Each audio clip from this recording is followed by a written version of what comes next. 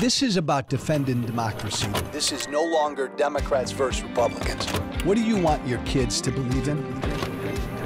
There must be give and take. This is White Flag with Joe Walsh.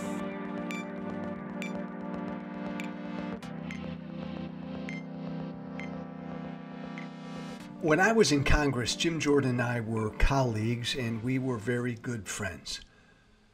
Ohio Congressman Jim Jordan. We were part of the Tea Party caucus. We were part of the beginnings of what became the Freedom Caucus. When I was in Congress, there was a group of about 15 to 20 of us, hardcore, conservative Tea Party, pro-Constitution, pro-limited government, pro-anti-taxation, pro-anti-tax? Anti-tax. We were the hardcore, what people called the Tea Party crazies back then. Jim Jordan and I were part of that group of about 15, what then became the Freedom Caucus. Jim Jordan and I were very good friends. We were very close. You should know that when I publicly came out against Donald Trump 5.5 years ago, that ended my friendship with Jim Jordan. I didn't choose to end the friendship. It just ended. But I bring this up because I got a note from a supporter of mine earlier this week, a former supporter of mine.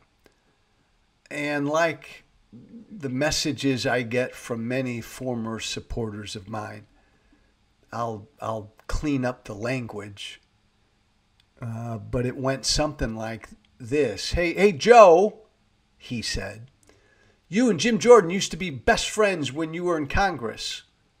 Hey, Joe, what the hell happened to you?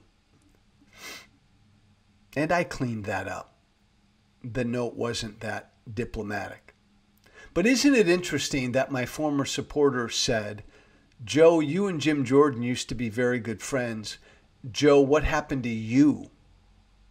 Like I went wrong, like I went sideways, like Jim Jordan and I are no longer good friends because of something I did.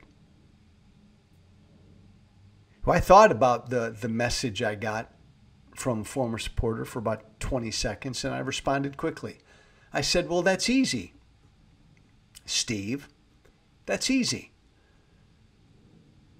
Jim Jordan and I are no longer friends because Jim Jordan decided to follow Donald Trump and I decided to follow the rule of law. And that's that. He didn't really respond to that. But my point is fairly obvious. Jordan and I were close colleagues. We believed in a set of principles, a core set of values. We were conservative, as conservative was understood to be then. We believed in freedom and limited government. We believed in balanced budgets. We believed in keeping taxes low. We believed in individual responsibility. We believed in the rule of law. We believed in following the Constitution. We were conservative. And then along came Donald Trump. And Jim Jordan decided to follow Donald Trump and abandon much of what he believed in to follow Donald Trump. I couldn't do that. I couldn't do that. The principles, the ideas, the ideals, the core values were more important than following any one individual. And so Jim Jordan and I went our separate ways. And because he's very high profile and I'm very high profile, it's difficult to be close and chummy. It's important to note that the road Jim Jordan chose to follow Donald Trump and abandon the core principles that he said he believed in That's the road more traveled, right? By far. That's the road that the vast majority of Republicans have chosen these past 7 to 8 years.